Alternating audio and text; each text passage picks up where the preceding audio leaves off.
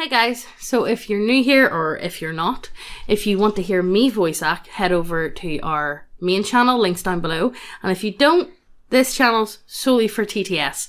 If you want to know all the details about what's going on, we have a stream up that you can go and watch, but let's just get into the video. Be me, Lizard DM. Be not me, Lizard Folk Fighter, Lizard Folk Cleric, Lizard Folk Sorcerer, Lizard Folk Paladin, Goblin Rogue. Party. Having just defeated a pack of Slard and therefore saving dwarfs from the Stone Tribe, I headed south following the eruption of Dozeria volcano. The paladin looks at the dwarfs and points to the hill they came down. We have a cart on the other side of that hill, but we can't fit everyone. Duggan nods. No need. We've got our own. He gestures to a parade of carts, two of which have been knocked onto their sides. The paladin looks at them. Ride your carts and we'll follow. The dwarfs agree, and that is exactly what happens. The party fall into line behind the other three carts, following along as they make their way through the ash-covered land of Isopin. As night falls, the carts come to a stop and a camp is set up. The party set up by a fire the dwarfs are huddled around, noticeably making some of the smaller humanoids uncomfortable. Duggan looks at the sorcerer. So, you guys aren't in the swamp, huh? No man's land. Sorcerer points at the paladin and rogue. No from swamp, he points to himself, the cleric and the fighter from swamp. Fighter nods, his mouth full of meat he carved off the slard. Fleshy die swamp. Swamp lizard folk home. Is good. One of the other dwarfs looks at him and seems disgusted. UHH, should you be eating that? I don't think that's healthy at all. The fighter looks at him. Is good. The dwarf gestures to the fire. At least cook it, man. That's probably got more diseases than you can count. The fighter pauses before throwing the meat into the fireplace. It begins to crackle and the skin begins to burn. He grabs his bone javelin and impales the meat, letting it cool off before he bites into it again. It's still raw in the middle, but he doesn't seem to care. Meanwhile, the rogue isn't looking so good. He and the dwarf that was struck by the blue slard are beginning to sweat profusely and the rogue is feeling off. Rogue decides to go to sleep early that night, still no attempt at being healed. The party wake to screams the next morning. The cleric bursts out of his tent to see the camp in chaos. The tent opposite him is split down the middle, and a dwarf is lying back on the ground, eyes staring blankly at the sky as a red slard tears into his stomach with teeth and claws. The slard looks up at the cleric and lets out a horrific screeching roar. The cleric summons the sword, even as the paladin and fighter are climbing out of their tents. The cleric swings at the slard, who ducks out of the way. He catches it on the leg as it backs away and goes to swing again at its head. It darts out of the way and rakes its claws against his chest. The paladin runs in with his axe and slams it into the slard's side before wrenching it out and slamming it into its ribs. The slard hisses at him as it tries to bat him away. The fighter is about to run in when the tent beside him splits open. Another red slard crawls out of the hole, and behind it he can see the body of two dwarfs, one of which still appears to be moving. He turns on it and slashes it across the face with his axe before jamming it into its leg. He expends a superiority die to try trip it, but it holds fast. The sorcerer climbs out of his tent and immediately sights the slard. He raises his hand, striking it with a lightning bolt. Several dwarfs, now awake due to the combat, rush out of their tents, engaging their past friends. A slard rakes its claws across the paladin's stomach before rushing forward and sinking its teeth into a dwarf's neck. The dwarf is lifted off the ground and thrashed around before being tossed to the ground gracelessly. He seems alive, but barely. The cleric swings his sword, embedding it into the slard's foot before pivoting and firing a guiding bolt at the other slard. The paladin, using the distraction to get behind the slard, swings into its back with advantage. Nat 20. He hits it with a second level smite. The slard roars as the radiant energy surges through it, turning in time to catch the second strike across its face. The other slard rushes the fighter, leaping at him with a roar. He yells out as he slams onto his back, and before he can crawl to his feet, the slard gets on top of him. He holds out his axe, using the shaft to keep the slard's jaws from closing over his throat. However, He is unable to stop the slard from raking its claws across his stomach. He bites its shoulder, tearing flesh away before trapping its leg and rolling, getting it onto its back. Now on top, he proceeds to ground and pound the slard with his axe, mushing its already contorted face. The sorcerer grabs his dagger and casts green flame blade, proceeding to slam the dagger into the already downed slard's forehead. It struggles and strains and just refuses to die. The dwarfs break the other slard's kneecap with a warhammer before tearing into its side and back with swords and axes. The cleric raises his sword and buries it in the slard's shoulder over and over. It just won't die. It slashes across a dwarf's chest before swinging at the paladin, who barely deflects the blow. It goes to bite the cleric, only receiving a knee to the face in response. The paladin raises his axe and buries it into the back of its skull, using a first level smite to finally finish it off. The remaining slard bites into the fighter's arm and throws him off, turning on the sorcerer. It slashes at him twice, both of which he barely manages to deflect and dodge. The fighter climbs to his feet and slams his axe into the back of the slard's leg, tripping it. The sorcerer raises his hands and fries it with another lightning bolt. The slard finally goes still. As the party breathe heavy sighs of relief, the fighter looks around. Where Gobby? The party open his tent, seeing him face up, sweat covering his body and blood coating his lips. He raises a hand weakly as the cleric runs over, casting cure wounds on him. The wounds don't close. The rogue holds his hand, squeezing tightly. Don't let me become one of them. The cleric tries to cure wounds him again at 5th level. It doesn't work. We'll make safe. You know, die. The rogue lets out a yell and his body begins to convulse violently. The party watch as patches of his skin begin to lighten, becoming red. He stops spasming and looks at the cleric. A tear rolls down his eye. Kill me. Please. I don't want to become one of them. The paladin steps forward. Turks, you're okay. We're going to make you better. He places his hands on the rogue's heaving chest and uses lay on hands. I tell him quietly that the chaos phage has already progressed too far. The paladin understands what I mean. The rogue grabs the cleric's hand. Tell the others I love them, and that I died trying to save them. The cleric nods. You lizard folk. You hunt in Beastland forever. The rogue gives a small smile. That sounds nice. He grits his teeth again as more of his skin begins to turn red. The nails on his hand begin peeling away, being replaced by larger, sickly looking claws. The cleric draws his dagger. Rest now. The rogue nods and closes his eyes. The cleric slams the dagger into his chest, impaling him through the heart. The rogue lets out a choked gasp as the dagger pierces his body, before the faintest smile crosses his face. I'm coming, Corley. The rogue goes still. The cleric pulls out a diamond, lifting it to place it on the rogue's motionless chest. The paladin reaches forward and grabs his hand, stopping him. If you bring him back, the disease will come with him. The cleric frowns. He dead. Can bring alive. The paladin shakes his head. Don't do it. We need to clear his body of the disease, otherwise we can't bring him back. The cleric nods and puts the diamond away. He places his hand on the body and casts gentle repose. The cleric turns to the sorcerer and fighter. No, eat. Bring back later. They nod in agreement. The paladin goes and grabs his blanket, wrapping it around the rogue's body. It's way too big for the small goblin body, and so can easily wrap around his entire body and face. The paladin scoops up the wrapped body and exits the tent, where he sees the other dwarfs waiting. Dargon looks at the wrapped body in the paladin's arms and lowers his head, not saying a word. The paladin walks over to the cart and places the rogue inside. He walks back towards Dargon. How far away is Neckbeardia? 16 days, at a minimum. The paladin frowns. Our friend only has 10 days. We don't know if the disease can be cured by what we have, and we don't want to bring him back to test it. Dargon shakes his head. I don't know what to tell you. It can't be done. The sorcerer suddenly steps forward. Need dwarf get in? Dargon nods. Yeah, but that doesn't change anything. You won't get there in time. The sorcerer shakes his head.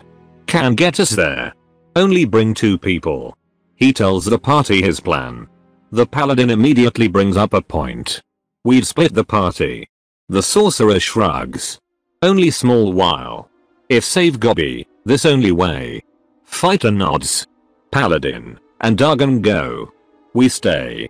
Protect small fleshy. Meet Gugaria. The party finally agree. Dargon turns to the other dwarfs. Our friends need my help to get to Gugaria. They have saved our lives. I believe it is our duty to try save one of theirs. This plan is dangerous, but I believe it may work. The paladin goes and grabs the rogue, lifting him into his arms. The sorcerer nods and pauses for a moment. Is ready? Both Dargon and the paladin nod. The sorcerer nods again and closes his eyes.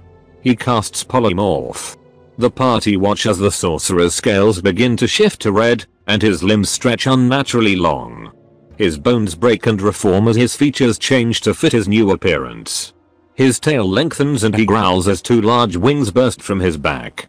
The transformation complete, the sorcerer lifts his head and roars, now a young red dragon. The paladin walks over and boosts Dargon onto the sorcerer's back before climbing up himself, rogue in his arms. He looks back at the cleric. Use sending every day. We'll keep in touch. The cleric nods. The sorcerer roars and digs his claws into the ground. He sprints forward, flapping his immense wings, sending the tents whipping in the wind. He takes off, soaring into the sky, headed for Gugaria. The fighter turns to the dwarfs. Look at me. The dwarfs stare at him. I am the captain now. The dwarfs nod slowly. He turns to the cleric. Is it okay if we eat the red fleshies? The cleric pauses. What did Ranger say? Eating fleshies is fine so long as we all agree on that.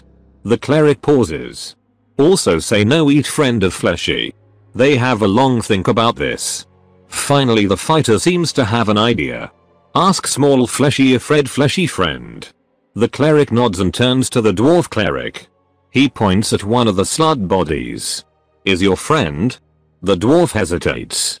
I mean, he was. It was? He is? I don't know. The cleric shrugs. They don't know. The fighter nods. No eat fleshy in case small fleshy attack. The cleric agrees. They proceed to get the dwarfs to pack up before restarting on their route to Gugaria. At the end of each passing day, the cleric uses sending to message the paladin, reporting their safety. The paladin replies by saying where they are and reporting on how the rogue looks. On their 4th day alone, the cleric and fighter are setting up camp, micromanaging their small dwarven force. They dictate lookouts before heading to sleep. Later in the night, the cleric is woken by a dwarf, who, after hearing tales from other people before him, woke the sleeping lizard folk from a distance. The cleric gets up and walks to the designated lookout point, where he meets the dwarven cleric. He sits down on a rock beside him looking at him. The dwarf is looking out into the night, his fingers fiddling with a holy symbol around his neck. The cleric points to it. What hold? The dwarf shrugs. Symbol of my god. He holds it out, showing a hammer. The cleric looks at it before shaking his head. Too small use in battle. The dwarf chuckles. Yeah well, there are other ways to fight wars than with a sword and shield. The cleric shrugs. The dwarf turns to him. You serve any god? Don't you lizard folk have your own deity?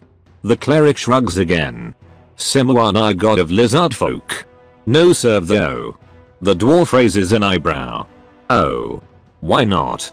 Simuana no protect lizard folk. Survival good, but not enough. The dwarf gets a perplexed look on his face. So who do you serve? The cleric reaches into his leaf bag and pulls out a leaf. Ancient one. He puts the leaf in his mouth and sits there. His eyes narrow as a blast of air hits him, frigid and smelling of decay. No good. The dwarf looks at him. What? The cleric gets to his feet. No right, one group. He turns and freezes, a black-bladed sword to his throat. On the other end of the blade is a half-orc, garbed in chainmail and armed to the teeth. However, the cleric recognizes him immediately. Tiber. Game ends. Be me, Lizard DM. Be not me, Lizard Folk Fighter, Lizard Folk Cleric, Lizard Folk Sorcerer, Lizard Folk Paladin, Goblin Rogue. The Sorcerer, now in the form of a young red dragon, soars just below the clouds, the Paladin and Dargon on his back. They've traveled the equivalent of 9 days worth of ground travel in the 3 days they've been apart from the Fighter and Cleric. The Sorcerer feels his polymorph fading, so he descends quickly, alighting on a small hill. Dargon and the Paladin slide off just in time for the polymorph to fade. The Sorcerer looks at Dargon. How close, Neckbeardia? Dargon pulls out a map and looks around them. He points to a large forest. If I'm right, that's Talion Forest. So, at our pace, we should have another 3 days travel ahead of us. The Paladin gently places the body of the rogue down and pulls open his bag. Running low on rations. Dargon pulls his out. Me too. Sorcerer points to Talion Forest. Hunt food forest. Dargon immediately shakes his head. I ain't going in there. Feyshit lives in there. Paladin frowns. Feyshit? Yeah. Supposedly there's a portal to the Feywild in there. Whole bunch of weird shit comes and goes through there. The Sorcerer shrugs. We'll eat anyway. Dargon pauses. We could find somewhere else. Look for a town or something. Paladin looks down at the rogue. Can't afford to carry him around while we fight off fey creatures. We'll find a town. The Sorcerer nods and sits down for a moment, taking a drink of water. He burns all of his 1st level spell slots to make a new 4th level slot. He polymorphs into the dragon again. The 2 passengers climb aboard and after a running start, he takes off into the air. They fly for almost an hour, when suddenly, the party hear the echoing wail of horns. The Sorcerer looks down, seeing the shape of a city form below him.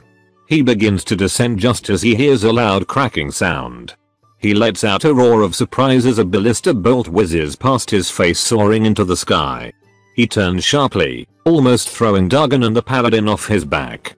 Another bolt barely misses his wing, and he begins to glide to the ground in a hurry.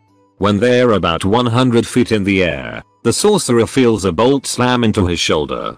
He lets out a paint draw and his wing can't keep up. He turns, and both passengers let out a yell as they're thrown from his back. The Sorcerer, falling at almost maximum speed, forces himself to change back. He turns midair and twins fly, hitting the Paladin and Dargon. He barely gets off the spell before he slams into the ground, tumbling several feet before coming to a stop. The fly ends almost immediately, but in the time, the Paladin manages to grab the rogue's body. He rolls a dex save. 17. He lets out a yell of pain as he hits the ground, using his brief slowing of momentum to reduce the damage. Dargon and the Paladin hit the ground, letting out groans of pain. The Paladin, still holding the rogue, makes sure he is okay. He uses lay on hands to reset the broken bone of his femur, and slowly climbs to his feet. He walks over to Dargon, who is lying on his back and staring up at the sky. He lets out a pained wheeze. That hurt. The Paladin casts Cure Wounds on him before walking over to the Sorcerer. The Sorcerer is on his side, bones heavily broken and unmoving. However, the Paladin can see that his chest is moving ever so slightly. He uses 3rd level Cure Wounds on him and picks up the still heavily wounded Sorcerer. The Sorcerer blinks at him. Is we alive? The Paladin nods. Why didn't you take the fall as a dragon? You would have taken the landing easily. The Sorcerer shrugs. No thinking time. Well, Rogue is okay, and so is Dargon, so we're set to get out of here as soon as you're ready. At that point, however, they hear the sound of approaching hoofbeats. They look west, where they can see the city on a slightly raised hill, and a cavalry force making their way over to them. The Sorcerer groans and slowly climbs to his feet. They shoot me? Dargon runs over, holding the rogue in his arms. Hey, I'd like to get out of here now if you wouldn't mind, thanks. The Sorcerer shakes his head. Shot me. He looks at the approaching force and holds out his hands. The force gets a little closer before he growls. Stupid fleshy no-shoot. A fireball erupts from the middle of the group, sending several stumbling and killing others immediately. The horses scream in fear as the flames billow in front of them, but the remaining owners direct them away from the blast. The paladin sighs and raises his axe. Guess we're doing this then. However, as opposed to the melee attack they'd been expecting, I ask them to make wisdom saving throws. All of them fail, and the 3 adventurers let out sounds of shock as their limbs are pinned to their bodies. The person responsible, an elven woman, lowers her hand. They're restrained. The other cavalry members approach, several of them in full plate. They step down and kick out the lizard folk's knees, binding their hands behind them with manacles. The sorcerer growls as his magic is leached away from him. Their weapons are taken off of them. Dargon's eyes flick over to the sorcerer in a seriously, man? sort of look. One of the knights raises the mask of his helm and peers down at the group. Where's the dragon? He looks at the elven woman, who waves her hand.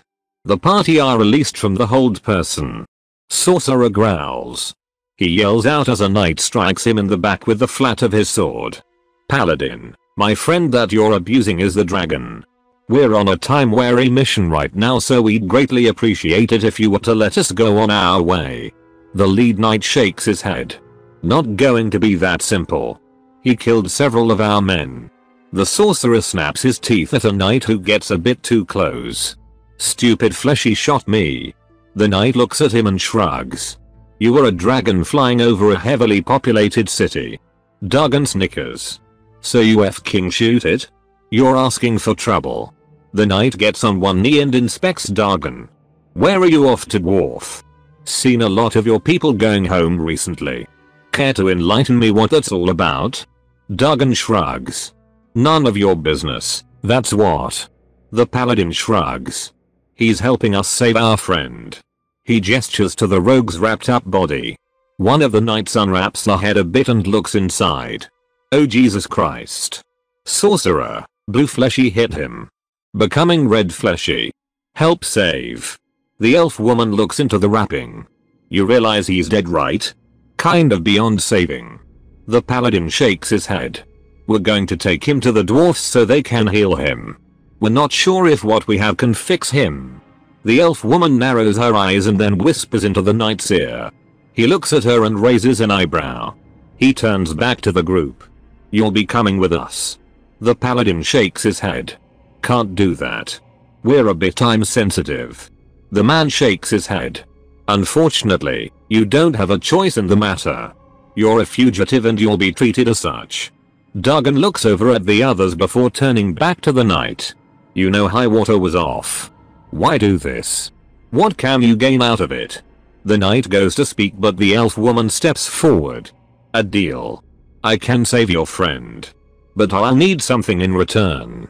The paladin frowns. What do you want? The elf shrugs. A few things really. But primarily, information.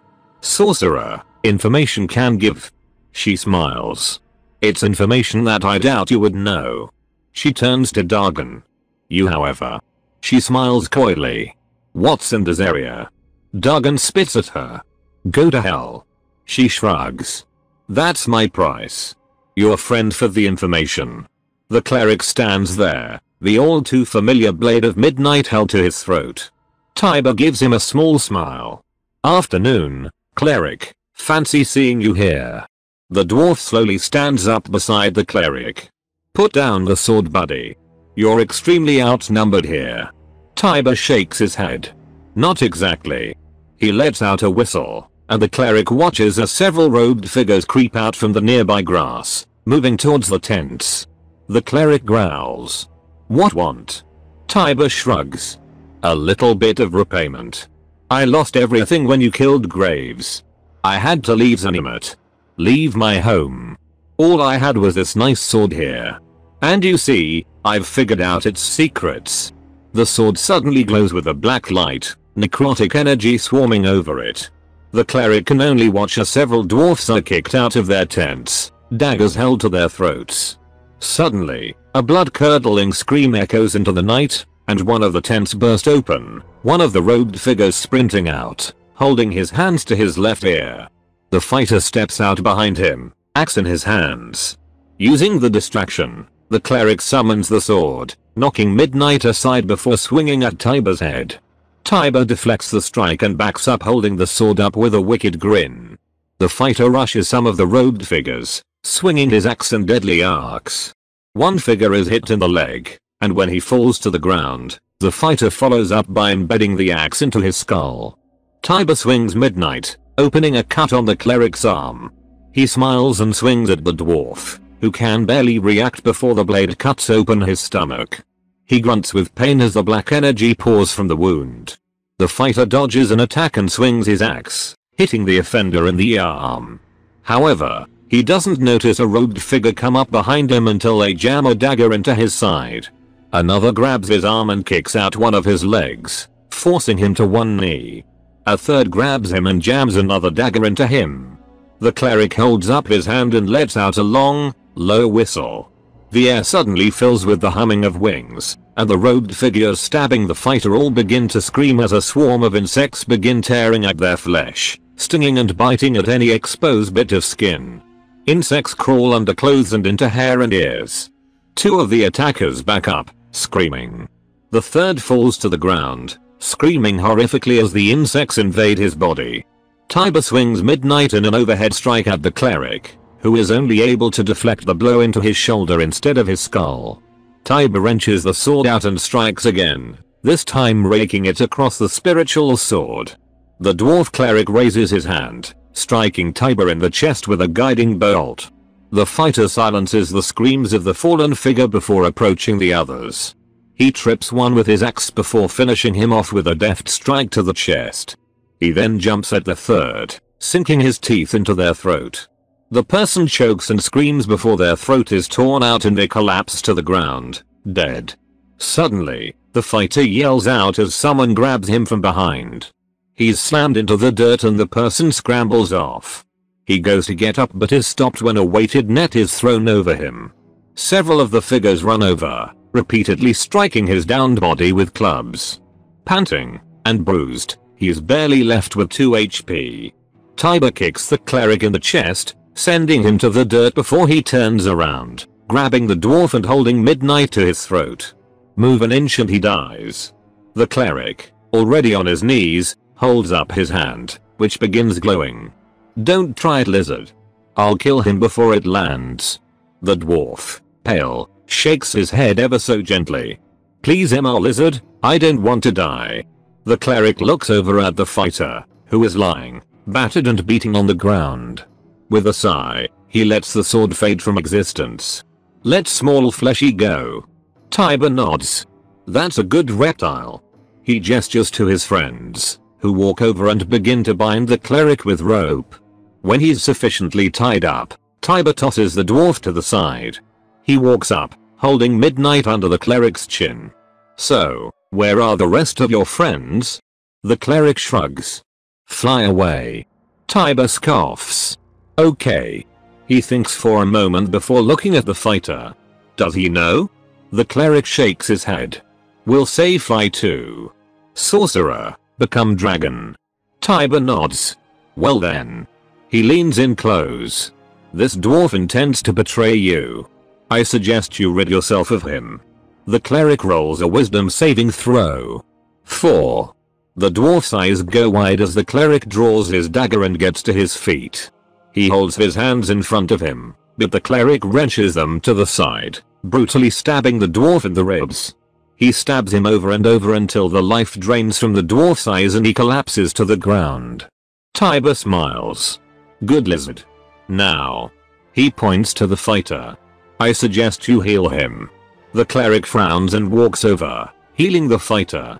The fighter frowns at him. What are you doing? Kill the stupid fleshy. The cleric nods subtly before springing into action, stabbing one of the robed figures in the throat. The person collapses to the ground, holding their throat. He whirls around and holds out his hand, launching a guiding bolt. Tiber rolls out of the way and gets up on one knee. He whistles a short, soothing tune which seems to flow through the cleric's ears and numb his very brain. The cleric makes a charisma saving throw. 3. He lowers his hand, suddenly indifferent to Tiber. Tiber gets up and dusts himself off. Now, let's not get too aggressive. He looks over at his associate with the stabbed throat, who stares up at him with pleading eyes. Tiber nods his head and the man next to him crouches down and finishes him off. Tiber walks over to the fighter and grabs his head. The fighter tries desperately to bite him, but he deftly keeps his fingers away. He walks behind him, keeping his head in place. One of the dwarfs pinned to the ground begins pleading with Tiber. "Let us go. We have no quarrel with you, take them." Tiber looks over. Now where's the fun in that? He tightens his grip on the fighter's head and forces him to look at the cleric. "Now then, let's see how far your loyalty stretches." He whispers something into the fighter's ear. Fighter rolls an intelligence save. Nat 1. His eyes become glassy and he slowly draws his dagger, cutting away at the net. He climbs to his feet, staring at the cleric. He lifts his axe and emits a long, deep growl. The cleric summons his sword and growls back. The fighter leaps at him, axe swinging in heavy arcs. The cleric deflects one blow, but is caught in the leg by the other.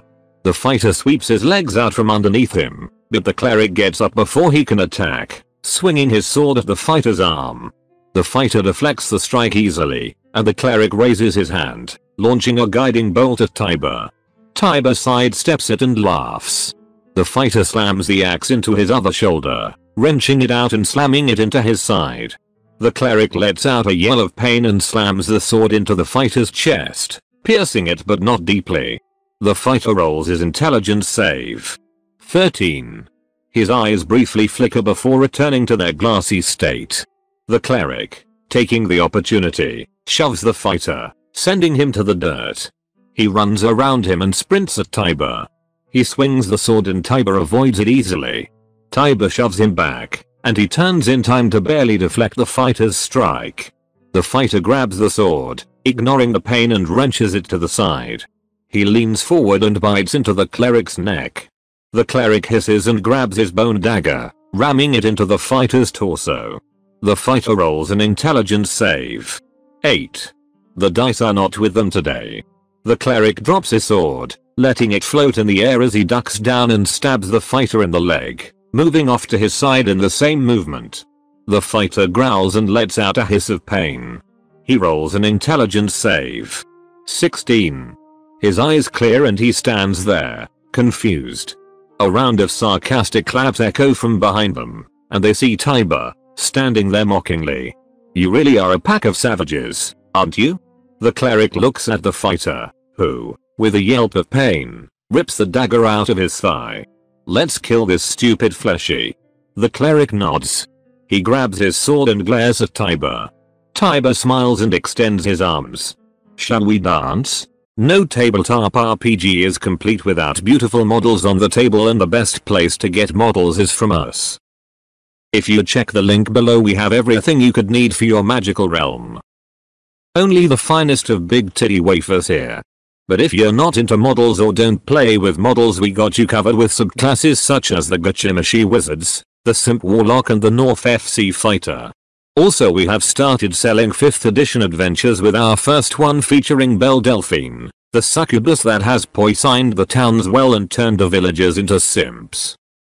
If any of that stuff sounds fun to you, go ahead and check the link below, but let's get back to the video. Be me, Lizard DM. Be not me, Lizard Folk Fighter, Lizard Folk Cleric, Lizard Folk Sorcerer, Lizard Folk Paladin, Goblin Rogue. The party has split themselves in order to get the rogue help as fast as possible. The sorcerer, paladin and a dwarf named Dargan all began traveling to Gugaria, the sorcerer carrying them in the form of a young red dragon. As they passed over a city, they were shot out of the air and restrained by the city guard. Meanwhile, the cleric and fighter, while traveling to Gugaria by ground, were engaged by Tiber, the half-orc bard who had betrayed them. The paladin turns to Dargan. "Please." Dargan looks at him. "I will not betray my people." The sorcerer growls. "Small fleshy tell pointy fleshy what in this area. Save Gobby." Dargan turns to the elf. "I've barely known these men. They've saved my life and in doing so, lost a friend. To punish them for my loyalty to my people would be cruel and morally unjust." The elf looks at him and shrugs. "Can you live with it?" You had the power to save their friend and you decided to keep your secrets. Dagon narrows his eyes at her. They have an intense stare off. Finally, he sighs and his eyes drop. Desarea is a forge. The elf kneels down. I'm aware. Why did it explode? Likely because someone activated without taking the precautions.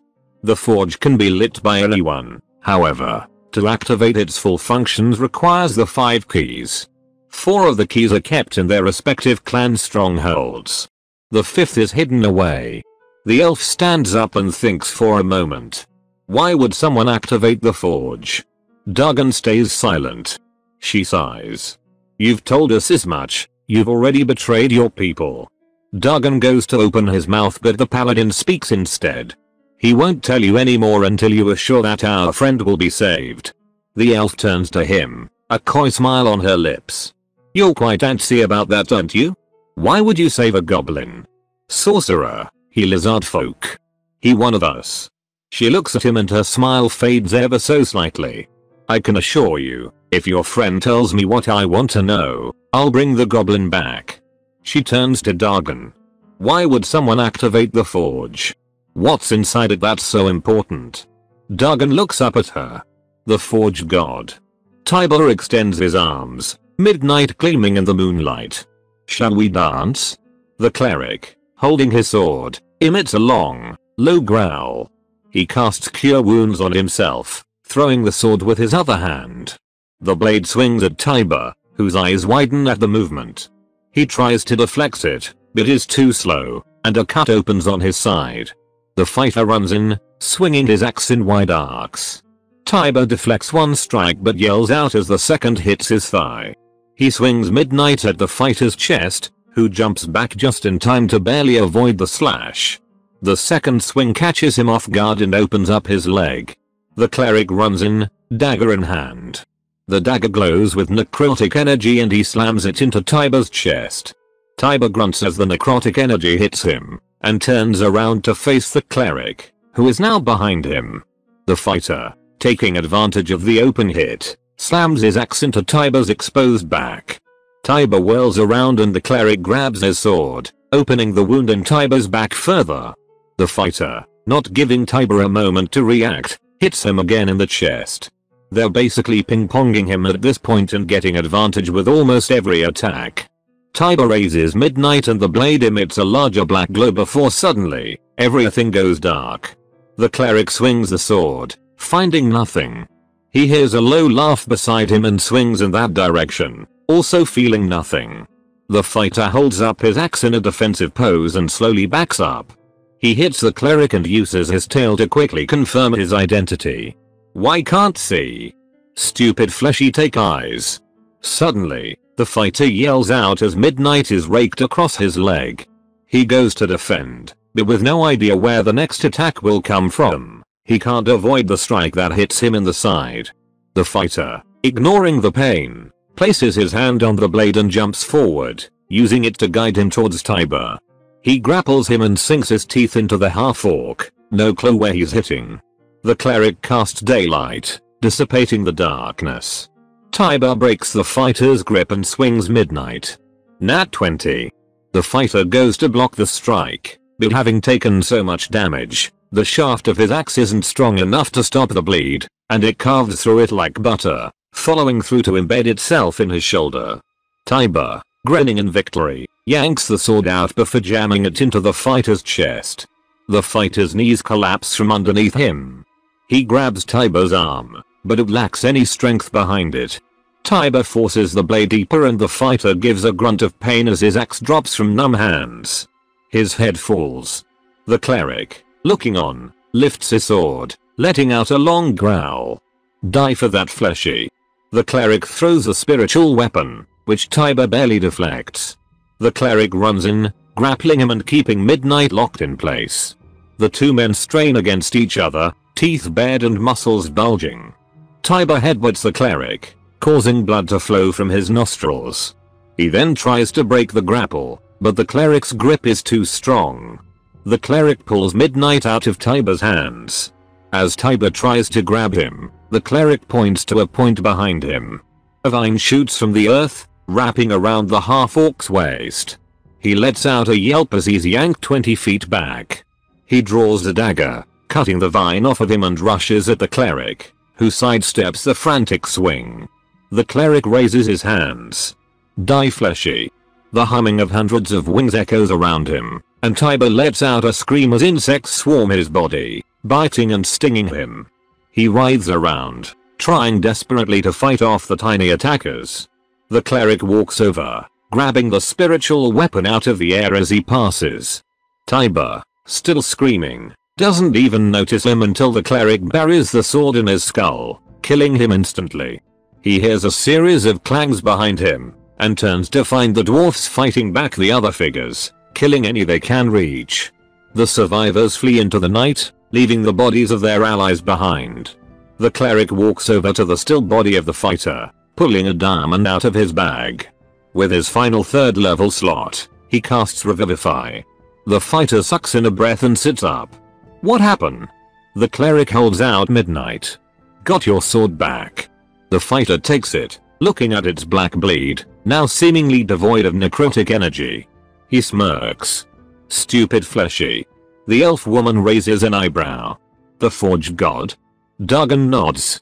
The dwarfs built the Neckbeardia forge to create weapons and armor of legendary status. They started building something. Something they'd never done before. The forged god. A construct as tall as a mountain. After it was completed, 4 of the 5 tribes realized just what they'd made. A being that could take over Isopin. They elected to never activate it, for they did not want to destroy it. The 5th tribe disagreed, and so a civil war broke out. The Deep tribe were driven into the Underdark, their key taken from them. The paladin looks over. You made a sentient doomsday device. Why would you think that'd be a good idea? Duggan shakes his head. It's not sentient. It has a crystal engraved with hundreds of sigils in its head, connected to a crown holding a much smaller crystal. The wearer of the crown controls the forged god. The sorcerer shakes his head. Small fleshy stupid. Make big metal fleshy. Decide no like big metal fleshy. Make own threat. Fleshy stupid. Duggan sighs. I won't defend what we did. But if Neckbeardia has been reactivated, it means someone is trying to control the forged god. They won't be able to activate it without the keys though. The sorcerer nods. Is fine then. Make sure small fleshy protect key. We'll be safe. He turns to the elf. Fix friend. She looks at him and turns to face the body.